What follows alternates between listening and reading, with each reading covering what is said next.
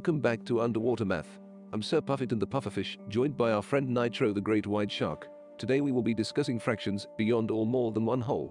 Hey mates, one whole means the entire shape or all of an object. How do we count fractions that are beyond or more than one whole? Well, first, we need to name the fraction of objects that are more than one whole. Let's say Sir Puffington and I have 2 whole pizzas. Each pizza is cut or partitioned into 4 slices.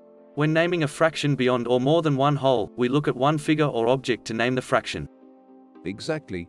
Because this pizza and the other pizza are both cut into 4 slices each, we can say these 2 pizzas are partitioned into fourths. Let's count to see how many fourths we have in total. 1, 2, 3, 4, 5, 6, 7, 8. We have 8 fourths in total. If 4 fourths make up one whole, then 8 fourths make up 2 whole pizzas. Let's do another. Sure. Let's look at this problem. The 2 shapes represent a fraction. What is the fraction of the shaded parts? We first need to name the fraction beyond or more than one whole, so we look at one figure and count the total number of parts it was partitioned into. We are also determining the denominator of the fraction. 1, 2, 3, 4, 5, 6, 7, 8. Since there are 8 parts, the denominator is 8.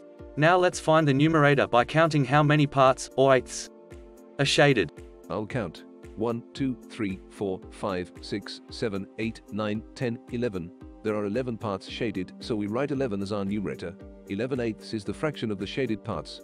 Each whole is partitioned into 8 parts and 11 parts in total are shaded. Wow, that was tricky, but we did it, Sir Puffington. Indeed we did. Great job reviewing fractions beyond one whole with us today. Keep practicing and we'll see you next time.